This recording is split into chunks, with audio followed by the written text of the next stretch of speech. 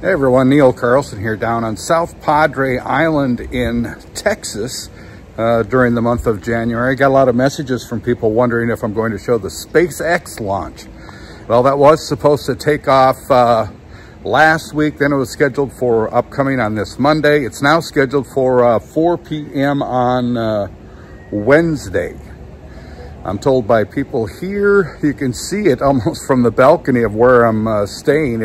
On Google Earth, it's about 8-9 miles away, and you'll hear the rumble and roar as it clears the horizon. We'll try to show you that. It's the test launch of the fully integrated rocket Starship from SpaceX that may one day transport people all the way to Mars. So a lot of things scheduled coming up this week, but if it does take off Wednesday at 4 p.m., we'll try to show you that. In Texas, I'm Neil Carlson reporting for iNewZ.TV.